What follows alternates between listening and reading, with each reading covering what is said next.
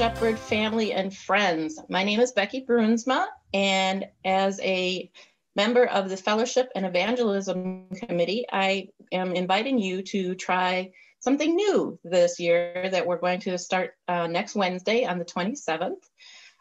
It's called the GSC Craft and Cooking class, and I will be the first presenter, and I want to show you kind of a unique craft thing that I was introduced to a long time ago, and it's really enjoyable for any age, and it allows you to be creative in many ways.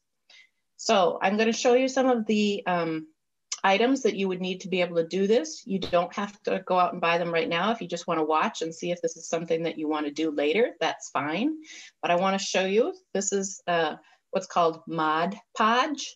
It's a type of glue that's thin and that you can use to apply your different things to your templates. And so that's the next thing I'm going to show you. This is a witch's hat that's made of paper mache. And this is a pumpkin that's also made of paper mache. You can buy those at Target and some of the hobby shops. You could also use things like styrofoam. This is a styrofoam snowman that you could use. The other thing you can use if you're thinking about Easter are Easter eggs. Now this one is already done, but this is just one of those plastic Easter eggs that you put candy in. That will work just fine. And one of the other things that you can use, if you like ceramics, you'd like to do something ceramic, this is also another possibility.